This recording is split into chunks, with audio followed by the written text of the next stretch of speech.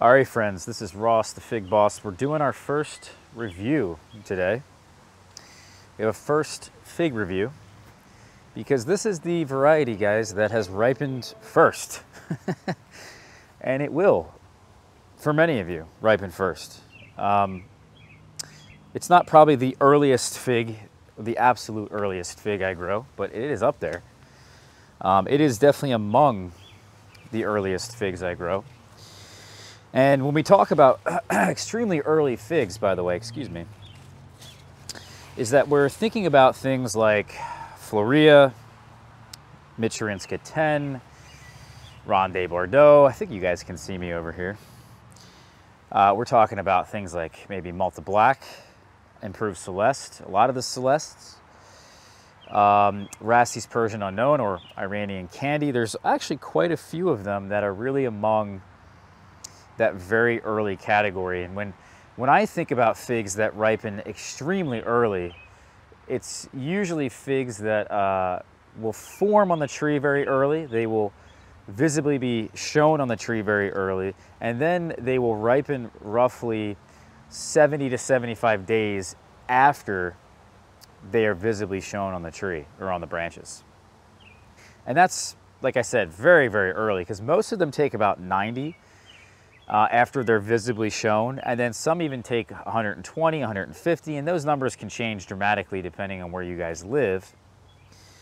But this is a fig here, by the way. We haven't named it yet. It's called Campaniere. And as I said, it's extremely early. What else is really awesome about it is that it can very easily dry on the tree. It has very good resistances to spoiling and to mold and fermentation. Even though I would argue actually it has maybe the wrong shape. It's definitely more of a round shape to it. It also tends to crack a little bit. And you know, it might even split. So because it splits and because it may have cracks, that actually makes it a bit more difficult for it to dry on the tree. But this fig has done exceptionally well. And this one here is almost dried. In fact, if I waited probably another maybe 5 days, and we had 5 days of maybe not totally dry weather, but at least very minimal amounts of rain, we would certainly have a fully dried fig from this particular variety. It doesn't take much time. That's the beauty of it. The hang time is extremely short, I've noticed again this year, and I think it even stands out to me as such a short hang time that it's actually quite shocking, because I had really, from other years, I don't remember it being this particularly short. By the way, it's tough to get in here and show you guys this particular tree, so I'm going to zoom in a little bit on this. What you can see for sure is that the productivity is extremely good as well. There was a fig on every single node. Every single leaf that there was, it put out a fig, which is very difficult to do. Because yeah, sometimes you'll get, you know, maybe you'll miss a couple leaves, and some of the leaves just won't have a fruit. But this one, it does. So that's important. But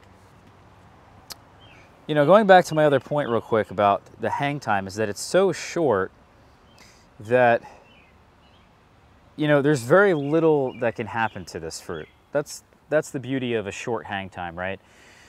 The fig is green and hard, and then it starts to swell and change color.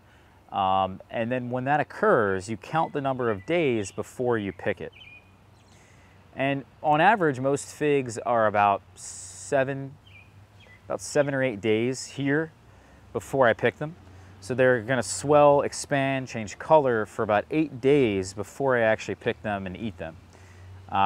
You know, obviously you can pick them at earlier days, but they're just not gonna be as good. So I like to pick them usually on average around 7 or 8 days for most varieties. This one here is basically almost perfect at like day 4 or day 5, which is insane because I've talked about this in other videos with like figs like De La Senora Hivernenka. That really is the one that's really standing out in my mind as a very short hang time. I'm trying to think of others, but that fig has like a day 3 or even day 4 hang time. It's so short that you're able to even pick it earlier because it's just ripe. And when you're able to pick it earlier, less things can go wrong, right? So not only is the fig, like I showed you, it's very, very productive, but I'm gonna eat every single fig off of it. I'm not gonna not enjoy any of the figs. You know what I mean? Like here in this climate, it's just quite difficult to, although our fig may put out 300 figs or 200 figs or 100 figs, how many of those am I actually going to enjoy? You know, my climate just isn't conducive for that. This fig, however, you're gonna enjoy every single one of them. I can guarantee you that. As long as you come out here, and if there's gonna be a big rain, like there's gonna be tomorrow, we're gonna get like a ½ inch of rain. Pick before that and you're golden. You know, even a ½ inch of rain is not necessarily enough to ruin them either. And especially on in-ground trees that I'm gonna show you guys in a minute, because I love this variety so much. I have about like 7 or 8 of them, I think, in the ground, something like that. This is going back to the hang time really quickly. Is that the hang time? As I said, it's so short that you're going to enjoy all of them. You're not going to get hit by pests, by critters, by splitting, by rain, by any mold, fermentation, any of that nasty stuff.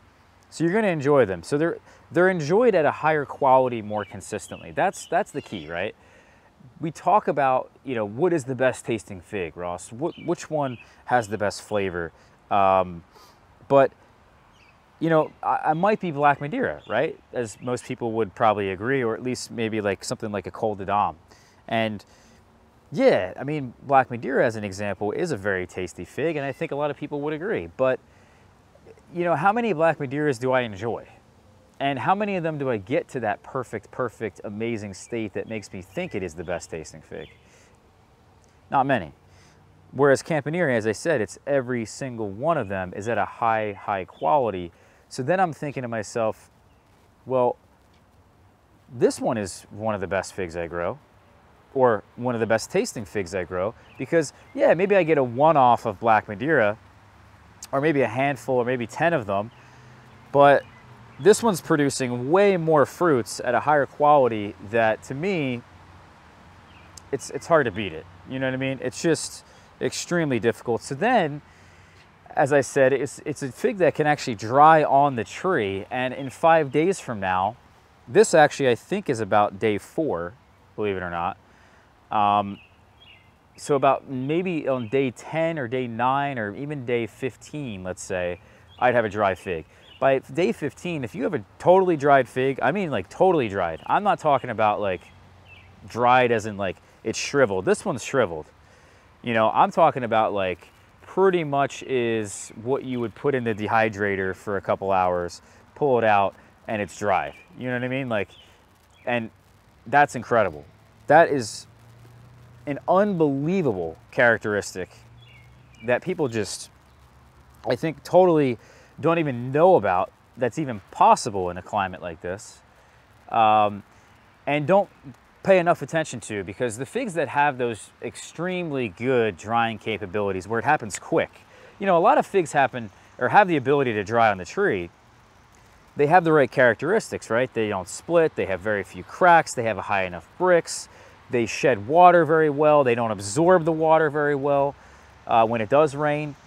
They have those characteristics, but it doesn't happen very quickly, that's why I love Neruccio de Elba and Verdino del Nord so much, is that those two figs dry so quickly. And it might be, part of it might be the size of the fruit. The fact that Campaniere and Neruccio de Elba and, there's other figs like Marseillaise and I have this fig here, Pecchiola Bianco, that should dry fairly easily. There's a number of them that usually are on the smaller size, oddly enough. Whereas you have a fig like Calamerna, which is typically the most commercially dried fig that you can you can have. And even, let's say, Black Mission is also used widely in drying commercially. They're larger figs, and they take a lot longer. You need a much drier climate to actually get a dried fig.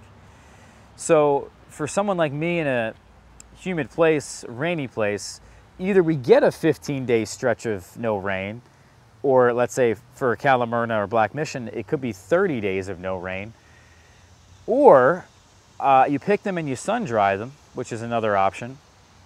Also not really possible here, I think.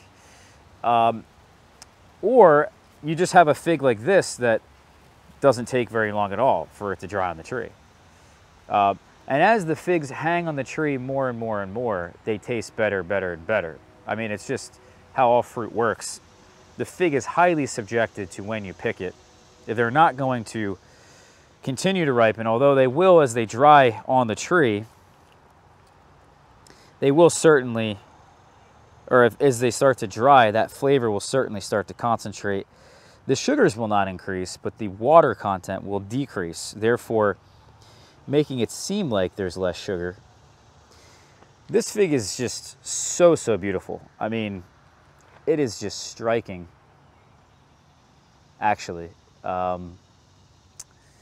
So it's a pretty fig. It gets this yellow-green undertone to it, and then over top is this gray. Sometimes I've even seen like purplish colors, but typically this is a gray fig. And I've seen it extremely gray in the fall. And I put a thumbnail, actually, of an image of it on my Instagram and Facebook. If anyone's interested, you could see how gray this thing gets. It's insane. The shape, as I said, is more round, and usually there's a longer stem, but this one's actually urceolato, like a Black Madeira. So this is not good in terms of splitting, and it's not the most split resistant fig. That's really the one thing I would say is not good about it. But the hang time is so short that it almost doesn't matter. You know, if it is gonna split, it's gonna split on like day 3 or day 4 when this thing really becomes soft. Day 1 and 2, of swelling, it's not gonna split. Very little can happen at that point. So, and for many figs, it's not just this. So you really have a very short window of time where something wrong can happen. And even if it does split, here's the thing. The Brix is usually so high in this variety because it has those drying capabilities that it's not going to spoil. It's just going to continue on in its merry way, being amazing. So, and everything I've just said basically means that it's one of the best varieties that you can grow. Really, almost in a ton of climates, because that short hang time really makes it valuable in many, many places. If I was in Southern California, the most perfect weather you had for a fig, maybe there's better options than this. But I'll tell you, getting a dried fig in a place like Southern California right on the tree is like, there's nothing better than that, if you ask me. So this has a lot of value anywhere, and it's extremely early. So if someone in Southern California, this is going to be among the earliest figs you can grow, and a nice option for something early in the season. So yeah, I would argue, based on everything I've just kind of said, is that this really is one of the best fig varieties that you could have. Like, just overall, it's like one of the best. It's right up there with Hardy Chicago as really one of the best varieties. Same thing with probably Violet de Bordeaux. Maybe even you could argue about a lot of the Celestes. You could argue for maybe Ronde de Bordeaux. Moro de Caneva is another one. I have some other varieties that we're gonna kind of come, they're really fruiting, and they're gonna be joined in that little short category. A lot of the LSU figs, by the way, too, are in that category. Like LSU Huye, I think, is really top tier in that. LSU Purple too. So the point is, though, is that, like I said, this is really what I'm getting to, is that this is the best, it is, in my opinion, the best early variety you could grow. at least very early variety. As I've talked about in other videos we did last year, it beats Ronde Bordeaux, it beats Pastilliere, which is, both of them are insanely good figs. If you had either one of them, just feel lucky you have them. And then, you know, the only other comparison I can even make, there's two lovebirds over there doing their thing. But the only other comparison I can make is to a Hardy Chicago. And the question, is this earlier than a Hardy Chicago, or let's say something like Malta Black or Azores Dark? You know, some of the other Hardy Chicago types I'm growing, maybe Sangue Dulce seems quite early. If it's among the earliest, like Malta Black, which Malta Black is, then it's hard for me to really put one ahead of the other. I think they're so neck and neck for different reasons, right? They're not the same. They're equally as hardy, by the way.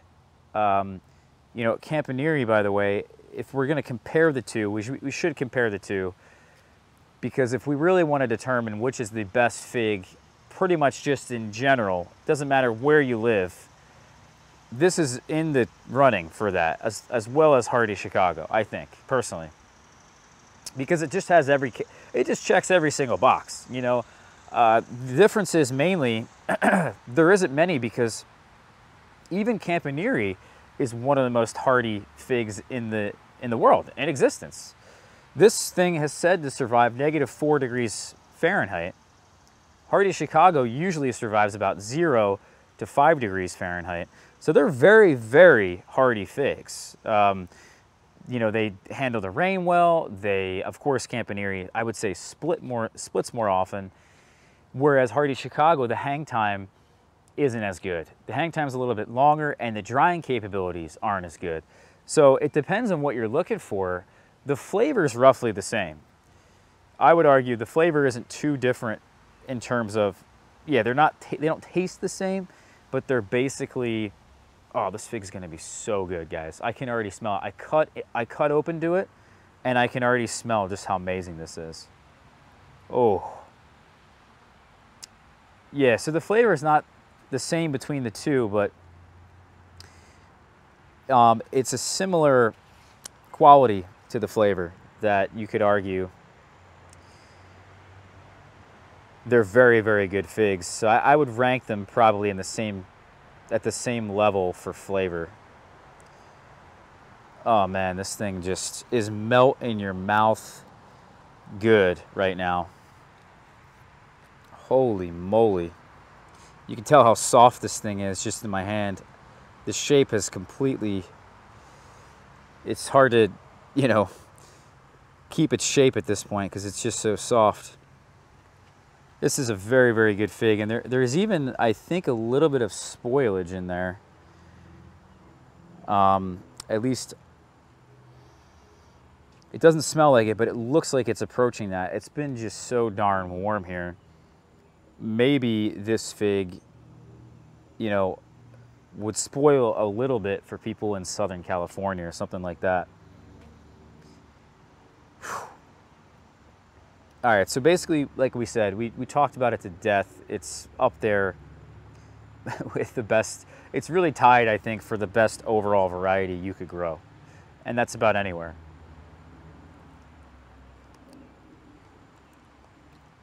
Oh, yeah. Oh. Oh. Ooh.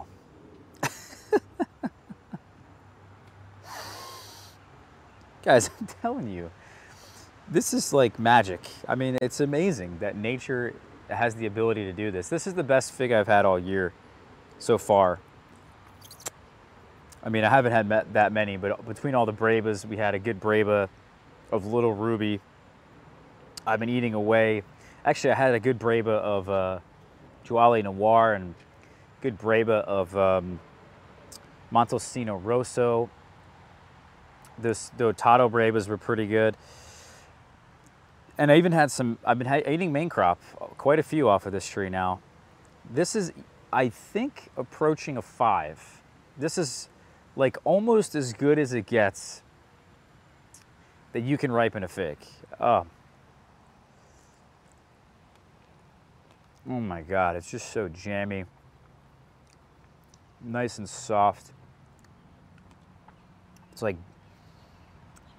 it's almost buttery. It's like, oh my God, it just so smooth. Berry flavor. Great sugar content. Fantastic. You can tell the bricks is super high on that one.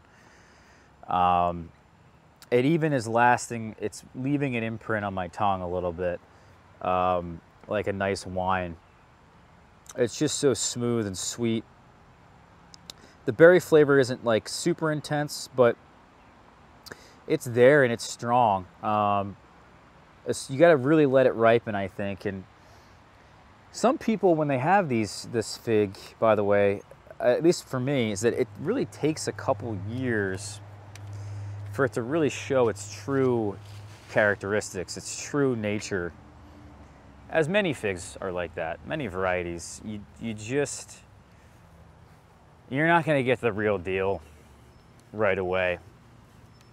And this is just one of them. In fact, I thought for a while, actually, that one of mine was mislabeled, one of my trees, until I ripened the fruits later on and realized that, oh, it is actually Campaniere. You know, sometimes the interior can be a bit amber, a bit strange, but as it ripens more, as it ages more, the interior turns more red and it's more typical in the colors. And I'm actually still waiting. The tree that we just ate that fig off of is not mature still. And it's probably I think it's a 2-year-old tree from graft, if I'm not mistaken. Anyway, here is a in-ground tree I have in quite a low amount of shade. So I have it in different areas of the yard, and it's doing really well. This one, it's really taken its time to get its act together. This location, as I kind of said, just really isn't that great. I pinched it, and a lot of the fruits now are forming. I would argue it doesn't need a ton of light, but if it's in a lower light environment, it's a bit more difficult to get it to have the fruit set that you're looking for. But it is a very productive fig. If you give it the right amount of light, it will produce a ton of fruits. Here's another one over here that I have, which pretty much has, again, like a fig on every single node.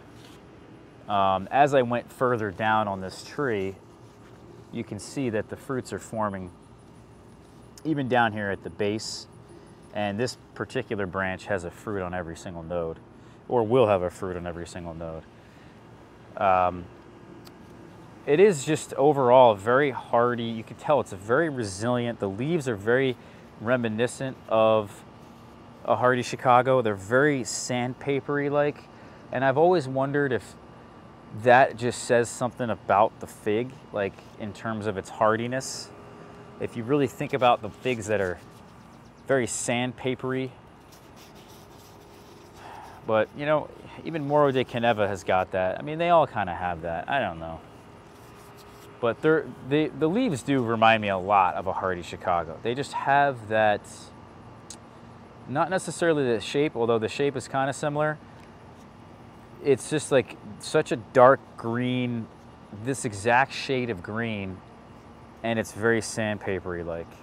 So for me, yeah, it's great. I have two in the front where we're trialing their hardiness. They did survive this winter, but every tree survived this winter. So I can't really comment if the -4 degrees Fahrenheit is true. At least 100% true, but I have no reason to doubt that it's not true. Here is another one back in here. This is the one I originally thought could have been a different variety, but it is indeed Campaniere. You can see up here it's doing quite well. As I said, I think it really is, if given enough light, it will produce the fruits that you're looking for. All the way down here at the base, you can see they just go all the way up the branches. And it's so early that if you get a fruit like that that's forming, I'll probably have off the in-grounds, I may have some fruits by early August. So really, I'm not too far away, although I've noticed that with a lot of my trees this year, I had to come in here and pinch them to really encourage them to fruit. I don't know why that is exactly, but given enough light, they will form those fruit buds. But there are some trees that just really struggle, unfortunately, for whatever reason. I think it may have something to do with the angle of these branches, but after pinching them, they're all fruiting now to a pretty ridiculous degree. And I wish that I wish I had really had pinched a bit sooner. Yeah, so I'm just thinking there's something about that I don't know if it's the light, a lack of light back in here, it's the angle of the branches, whatever it is, it's just that I had to come in here and pinch. And if you do pinch, you will see the fruit set that you're looking for. And ideally, I think I should have pinched about a month ago. Let these new branches grow. As you can see on these trees, they would have put out about 3 more shoots per fruiting branch. And on those 3 new shoots, I'd have a lot more fruits. I estimate it's at least 100% more figs, 100% more production. If just by pinching all these different branches, you will see 100% increased production. We have a video on that. It's called Rivers Pruning. So I'm thinking that's just going to be the techniques that we're going to use here. You can see like what happens when you pinch is that they form these new branches and the figs. This is a branch that kind of formed a while ago on its own. But imagine just like these 3 branches growing to some crazy degree. You know, fast forward a month from now, they're going to look more, they're going to be bigger than this branch right here. Then when they're that big, you pinch them again. And then you get, like I said, you double your production. So for me, that's what we're going to be doing in the future with these trees. Yeah, so that's Campaniere, guys. Again, I have so many of them throughout the yard. I got 2 over there, 1 over there. I got 2 in the front. I've got 1 over here on the south side. So I have them in every area of the yard just to see what the deal is. Some of them are not very mature just yet. So it is what it is, but it doesn't matter to me. They're coming along. You know, this one here is very shaded because of this pomegranate that's kind of taking up a space. I didn't think this pomegranate would get that big, but it is going to fruit. So I'm really happy here, guys, to have, you know, really been able to share this variety with a lot of people. It's my little own contribution, I think, is to really promote the awareness and to make these varieties more popular. You know, I did something very similar with Smith, and a lot of people have Smith that didn't otherwise know much about it. I know a lot of people in the South obviously did for many, many years, but you know, that's sort of my goal, is to really help people grow the most amazing fruits that they can. Not just figs, but especially with figs, because no one owns them. No one has patents over them. You can do whatever you want with these. You want to find a Verdino del Nord or a Neruccio de Elba, yeah, maybe the price is a bit high for a bit of time. But Campaniere and all these other figs, guys, they're going to be around forever. They're going to be around for a very, very long time. That's the goal. We're not promoting, I should say. You know, I didn't find this variety. I'm only the one promoting it. I'm only the one saying, hey, this is an amazing variety. I've been doing this for a long time. I've tasted many varieties. I know all the characteristics of these damn things. You should be growing this for these reasons. And most people, you know, the unfortunate part is that when they like to do this kind of thing, they don't give great enough reasons, or they don't give any reasons, you know? So I'm giving you guys all the reasons. I'm giving you the logic, exactly the breakdown of why it is that I'm coming to this conclusion. And, you know, for me, that gives me at least some sort of credibility. And therefore, we should be, you know, at least I think a lot of people are going to be finding Campaniere It's going to be in everybody's collection, at least among hobbyists. And then hopefully at some point, maybe 10 years down the road, it's going to catch on so much that it's going to be like in everyone's yard, or anyone who wants to grow figs, this will be one of the options instead of just white Marseille or brown Turkey or Celeste, you know, or Hardy Chicago or Violet de Bordeaux. This is going to be the one that I think people are going to have the option to have, to enjoy. And that's what this is all about, right? Is to find the better varieties that people can just, you know, be able to enjoy them much further than what was already a standard. Whoever came up with, you know, a lot of the standard figs that you see in most nursery catalogs today that are very common, a lot of people have them in their yards, they did a great job. I mean, I'm going to be honest, like there are some pretty darn good selections that were made. Whoever came up with, or at least really made white Marseille popular, maybe it was Thomas Jefferson, whoever made, you know, Hardy Chicago popular at one point, whoever made Violet de Bordeaux popular at one point, whoever that original fig grower was, they did a fantastic job. I mean, those are incredible figs, but we can do a little better. And that's what I'm trying to do, is to, you know, bring those genetics to everyone's attention. Obviously, there's millions, thousands, I should say, of apple varieties, right? Most people are now coming to the conclusion that we should try to grow other apples. And a lot of people have now all these different weird varieties of apples in their yards, and it's really expanding. The same thing is going to happen with figs. We're trying to get this fig 10 years down the road to be in many, many people's yards. And yeah, like I said, it's probably a bit pricey right now, but very soon a lot of people are going to have this fig. And I really did. I took the leap of faith in this one. I planted so many of them to try to get this around to as many people as I could, anticipating that this variety was going to be as amazing as I thought it was, and that Thierry had really written about, and there was the reputation already sort of it in Europe. I took the chance, and it's really turning out to be pretty much everything I hoped for, you know? So that's kind of it here, guys. Yeah, I'm just glad that I'm really happy to be able to share this with you guys and make people more aware of this variety, even if this only gets, you know, 1,000 views or whatever it is. People now know about it, and then from there, it's going to spiral out of control. So we'll see you soon. Take care, guys.